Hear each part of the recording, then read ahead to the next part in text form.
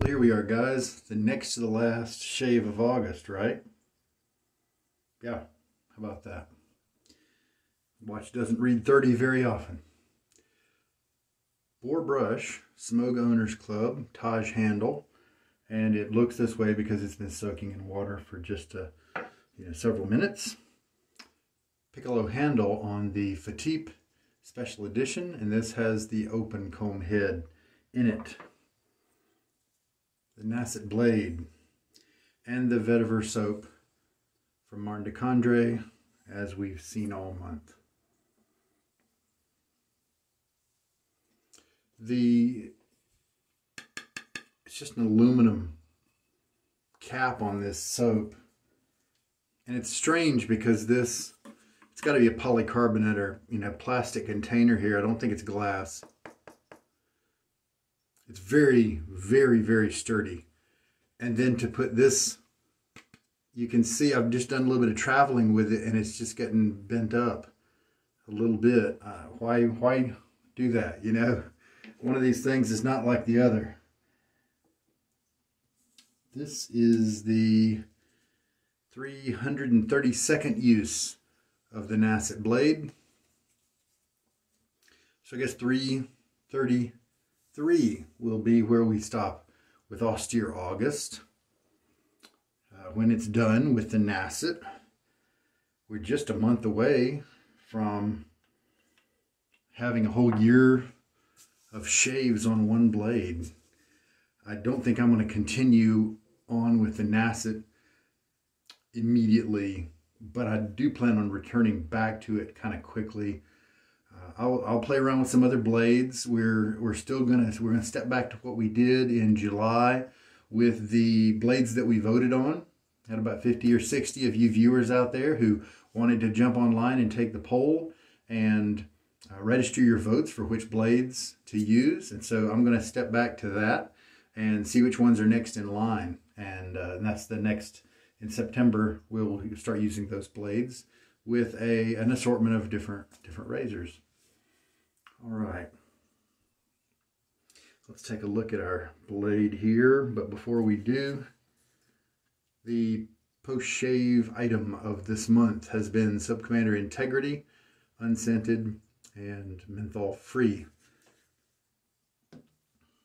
It did a great job this month. I don't really need a lot of conditioning because I have oily skin, but it helped me out sometimes when I did need it. Maybe I know there was a couple times where I was a little careless and I needed some extra help with the balm, and it did a great job. So here's the Nacet, and there's my little dots up there. I used to hold it up close to the camera, but this particular phone doesn't really focus very well on the selfie camera part. If I was reversing the camera to use the actual forward-facing camera, I think it would be fine, but now I'm just checking the alignment. Looks good. Okay, I'm going to continue on with a 10-second load. That seems to be the load that's my preference. I'm a bowl latherer, and that even works pretty well for face lathering too. I'm a bowl latherer, and that lets me keep all of the suds and lather that I make in a bowl. I don't have to worry about it when it gets extra wet. It's not going to fall down on my shirt or into the sink like it sometimes does when you mix it up on your face. I like that a lot, which is one of the main reasons why I'm a bowl latherer. So the blade's ready to go, pardon me, and I'm going to get my face wet, and then we'll load up the brush. Okay, so the brush, it's a boar brush, and for those of you who are new, boar brushes do need to be soaked beforehand. At least 99% of the guys out there like to do that. Now, whether you leave a bunch of water in yours is up to you. It's optional. I like to shake most of mine out.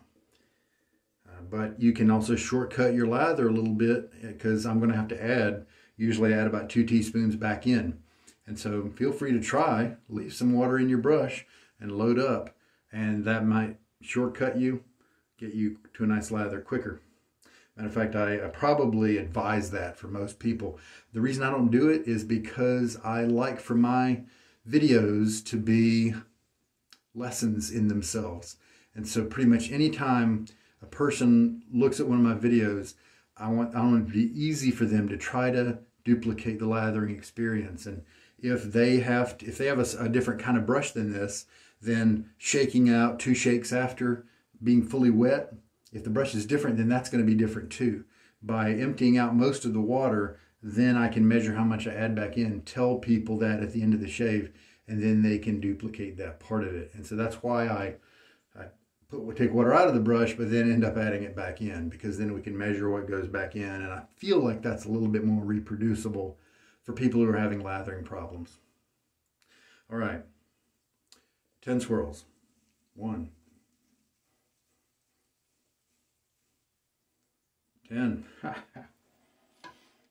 I may just laugh every time I do that because it's just so little. It seems like it's so little.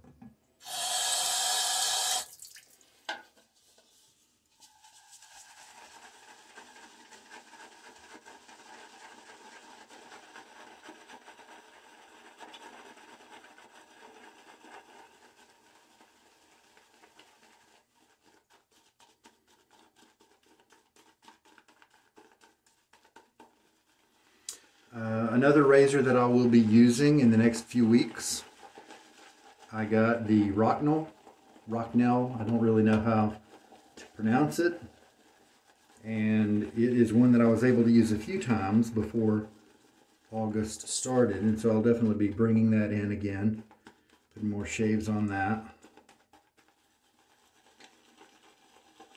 I'll be using some Fine Accoutrements soap. It's just one of my favorite bases. I have several of their soaps. Most of their collection I do have in terms of the different scents that they offer.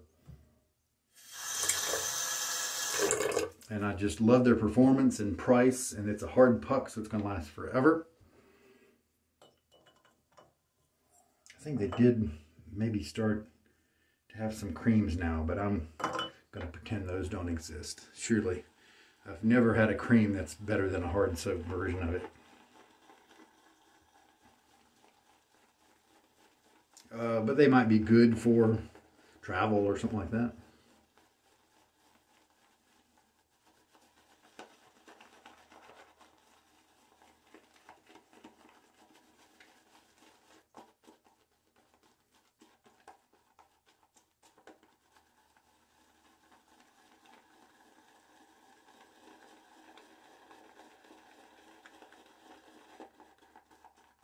So I put 1 teaspoon of water in, and already we're looking good.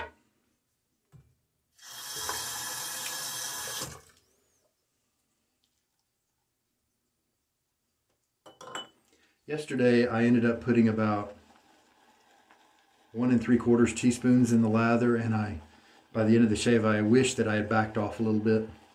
So maybe I'll try today sticking with just 1 1/2 teaspoons.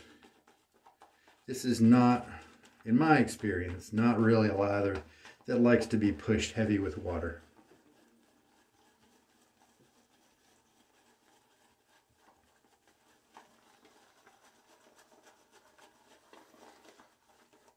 I do like the scent of the fougere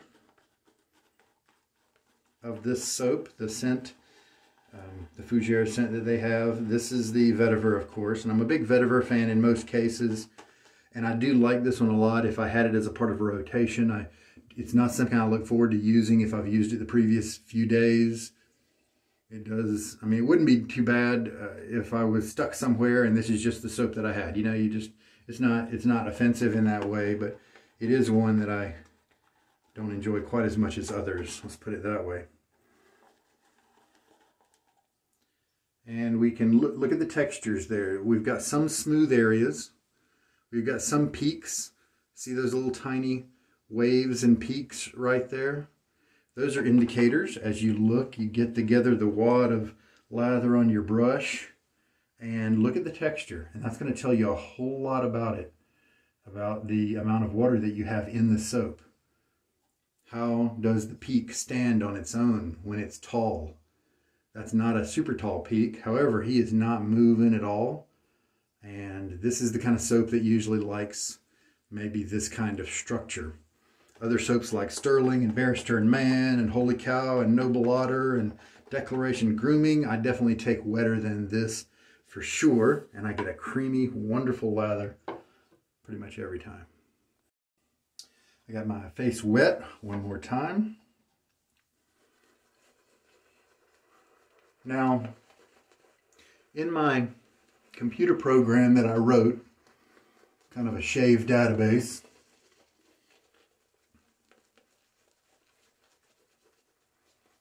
I wanted to add a field in there for weight, the weight of the soap. I had to put some thought into it.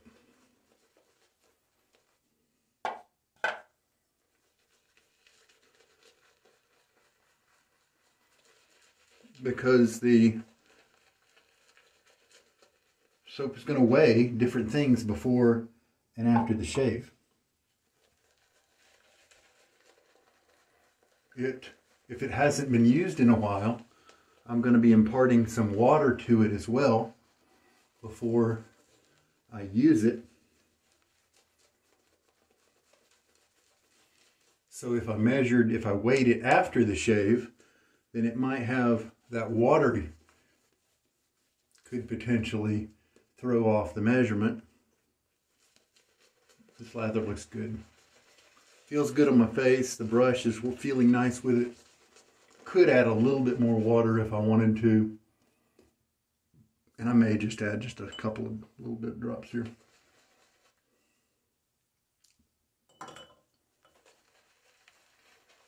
I could weigh it. I could weigh the soap after the shave.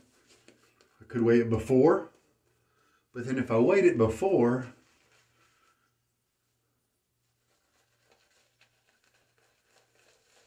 then the last shave of August, I'm not going to have the final weight of the soap. So what I think I'm going to do is I'm going to shave with this same soap on September 1st. And then I'll be able to record the weight it was before. And so I will have the weight that I measured before August started, and then the weight after August is done. Then I'm going to set the soap aside, just kind of let it dry out more, because I do have a measurement of how it was kind of totally dry. And so we will be able to compare it kind of two different ways to try to get a good weight. Try to be as accurate as possible, but there's definitely going to be some plus or minus, you know, because we are dealing with, even if I had a scale that measured in decimal places, tenths of a gram, hundredths of a gram, something like that, it wouldn't be all that accurate because of the water I'm adding each time. You know, I'm not starting with an exact amount of water. You know, I'm shaking a bunch of water out of the brush until it seems about right, and that's bringing in some inaccuracy there. But I don't really feel like we need to be that accurate. Okay, we're trying to do stuff that's just reasonable and to give us a guess, an idea about how long this soap will last. And so I believe we're definitely going to be able to accomplish that with our current level of precision.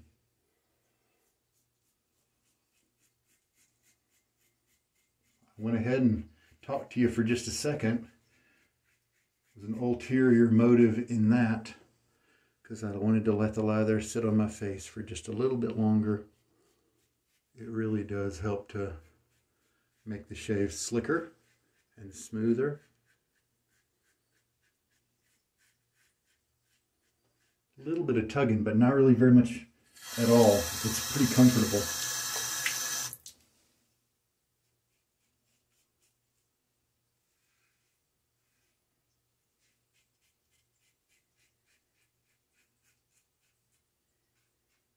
Kind of surprised it's this good.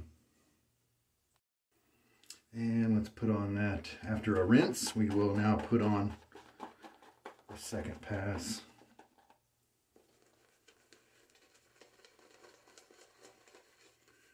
And remember, we did do the scrubbing on the first pass. A scrubbing motion like this really only necessary on the first pass. Now, if you like the feel of your brush, feel free to do it as much as you want. I mean, unless you've got a really scratchy brush, that could give you some irritation, right? But second and third pass, we just want to lay down that nice lather layer.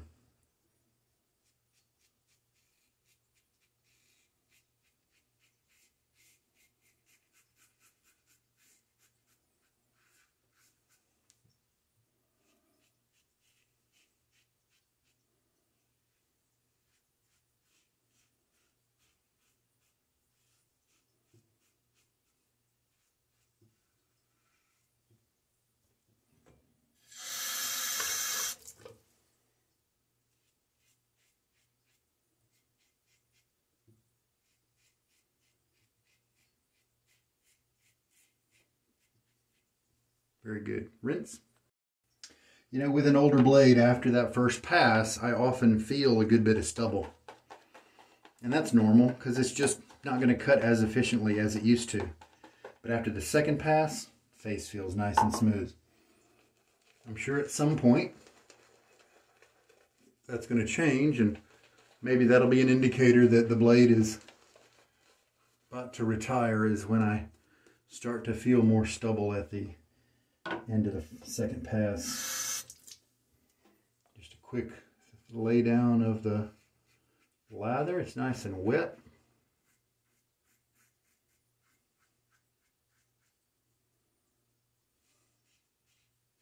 Was chatting just now with HD Shaves. That's his name on YouTube. Real nice guy.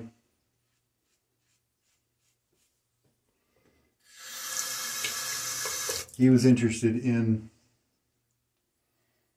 bringing a modern, aggressive razor into his lineup. He tried a Wolfman that was kind of in the mid or, you know, higher gap, and it didn't fit him. You know, and that was the WR2, I believe, and that's got a really good grip on the blade. And to me, my 95 still gives me a little bit more blade feel than I might like, but it's right in that mid-range. I still get some blade feel. Oh, actually, even the 85 gives me a little bit more blade feel than I might like. But that's as low as I've been able to find with the WR2. It's hard to get those in the milder gaps because right now he's not offering custom orders. So you kind of have to take what you can get. Well, let's rinse. And so I was a little surprised that he didn't like the Wolfman as much. The one he was asking about was the Blackbird from Blackland.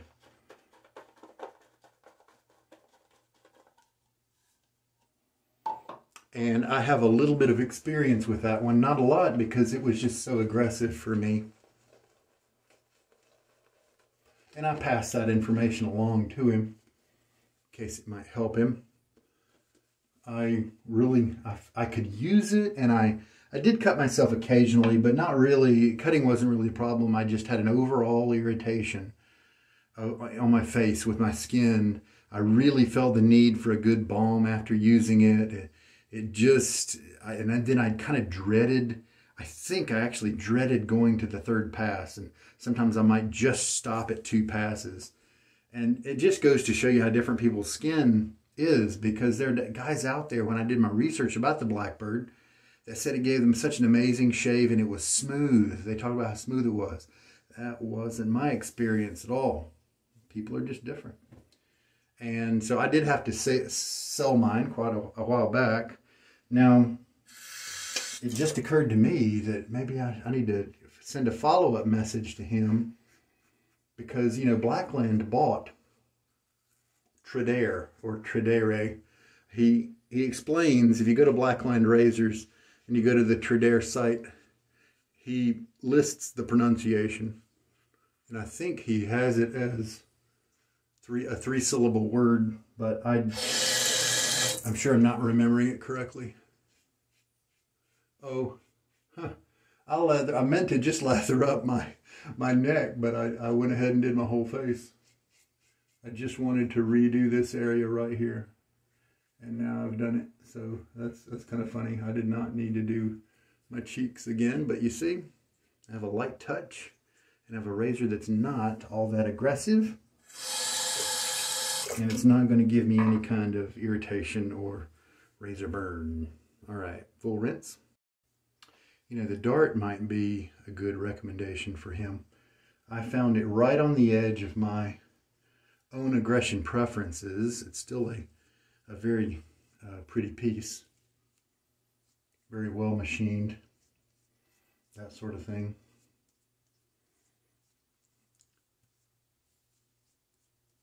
Blackbird has a special meaning for me. I was in the Air Force.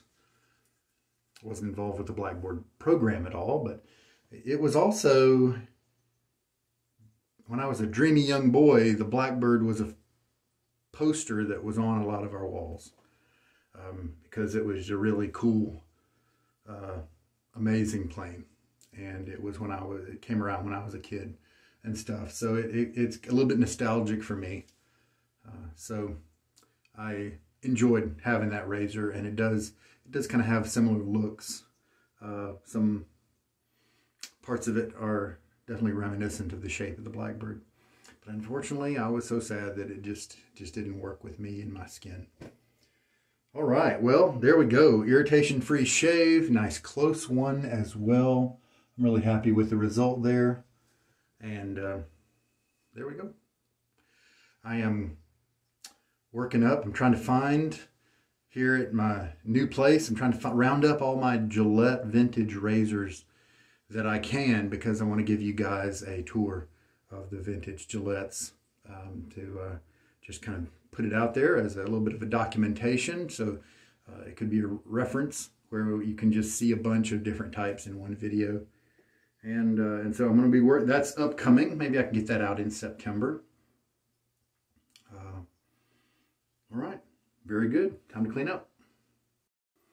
And here is the Taj Semogue Owners Club. And it's Bloom. I am documenting that as well. I think with this guy, when we hit September and we no longer have to use him every day, I think I'm going to use him once a week, at least, to really try to put some uses on him, keep him growing, keep those tips splitting, and try to move quickly toward a nice break-in with just tons of tips split to really maximize the softness. And then I can use him as a reference to know how the bores behave and feel once they get a lot of uses in them. I did put a little bit more water in. Looks like I gathered up more soap than I did yesterday by just a tiny bit, and so I needed a little bit more water. So the 1.75 teaspoons of water today was the perfect mix, whereas yesterday it was just a hair too wet. And that is why some people interpret me using this syringe as me only wanting to use or wanting to bring into the shave a certain amount of water, and that's the opposite. I just use it to be able to apply a small or large amount of water easily, and it does that really well. It's easy to apply a small amount of water to your brush by the fingertip method, but often, as you see, I'm putting a teaspoon in there or a half a teaspoon, and that takes forever when you're doing a finger drip type method.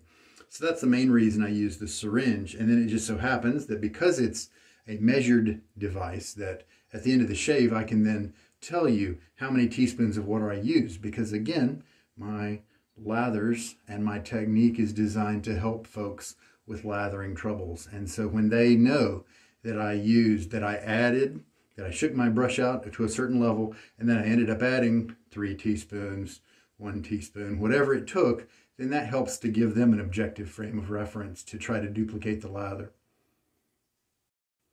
And as always, I'm not saying you always have to measure, but if you're having trouble, maybe it's good to measure for a little while, and until you get the feel of it, then ditch the syringe and do whatever you want. And just to underscore with a little bit with a few numbers, how things just vary. Yesterday, I ended up using the exact same stats as today. Yesterday was 10 swirls, 1 3/4 teaspoons of water, same as today. But yesterday, I ended up with only 4 passes of lather, and today I ended up with 5. There's just going to be some variation like that. And so I usually, when I find that optimum range, I usually will make the optimum be a little bit more than I often need, so that if there's a variation to it, I know I'm always covered. All right, well, I think we're done. Face feels great. And remember, on the last day of the month, which is going to be the next shave, I'm not going to be able to provide the immediate data. I'm going to have to wait till September 1st when I weigh it right before that shave, and then I'll know the start and end weights. And so we're going to have 2 start and end weights. We're going to have the wet weight, the weight. No, you know what? Since I didn't use MdC on the last day of July, I don't actually have the wet weight before the August 1st shave. And so I will only have 30 days of wet weight, I believe. We'll do what we can. And so the data I'm going to be able to bring to you will be on the shave for September 1st. There will also be a lag time, because with the Lather games as well as this month, I changed my broadcast schedule a little bit so that you're getting the shave the same day it was done, or it was done the night before, and you're going to be seeing it sometime that next day. And I usually actually like to go by 1 day delay to give me enough time to do the write-up. And if my life gets busy, I still have enough time to fit the write-up in sometime, for you. And so then there'll probably be, I don't think I'll do it on September 1st, because I'll just keep going with MdC. But maybe between the September 1st and the 2nd, there'll be a day where I won't put out a daily video, because I'll let that delay kick in, So expect that. It just takes a little bit of the pressure off for me getting the videos out and that sort of thing, if I put it on a little bit of a delayed schedule. All right, well, stuff's put away, and looking forward to new stuff.